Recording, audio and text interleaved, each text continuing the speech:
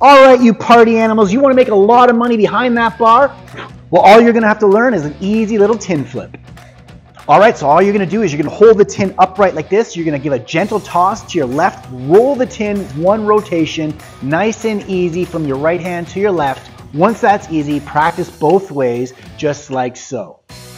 I also want you to practice a one rotation catch, each hand just like this, nice and easy, and a crossbody, just like so. So that's a side toss, the same hand, and a crossbody.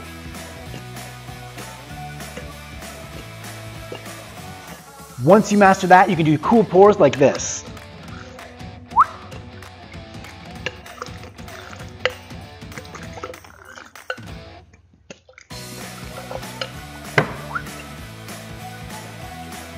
And there you have it, an easy little move to make you a lot of money.